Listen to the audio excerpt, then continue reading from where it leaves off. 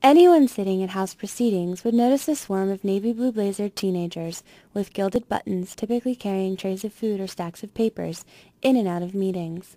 This group of hand-picked legislative pages spends 2.5 months away from home, assisting the delegates while the General Assembly is in session.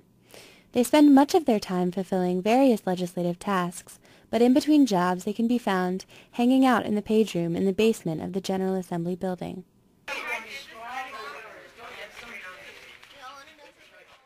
Most of the 36 pages say they knew little about the legislative process when signing up for the task. I really did not know anything about how the House of the Senate works, but I learned a lot at meeting a lot of important people, and we're going to meet the governor next week, I think. So. The House pages are divided into 2 teams who take turns fulfilling tasks for the legislature. Team A pages are in the Capitol assisting delegates on the floor, while members of Team B run errands in the General Assembly building. Their tasks include sorting bills in the bill room, handing out papers in committee meetings, and many other tasks.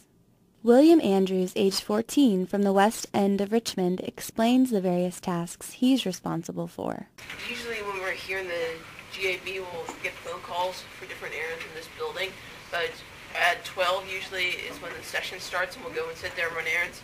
And some sessions are longer. We've had some sessions that go for 20 minutes. Some have gone for over 7 hours.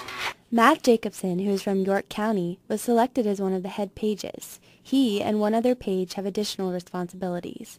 He says it's a challenge to get his homework done. Sometimes we'll work on it here. She works for them, I do.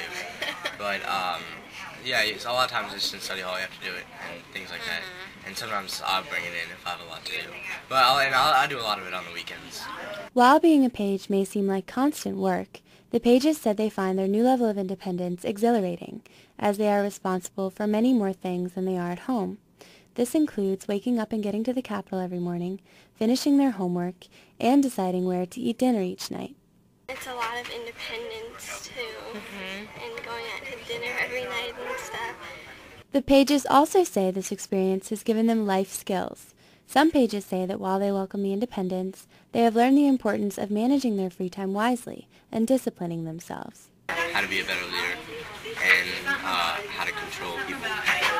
Not in a bad way, just like, make sure they're not bad or keep them under control. Jacobson said his time as head page has given him future goals in politics. I think kind of be cool to be governor.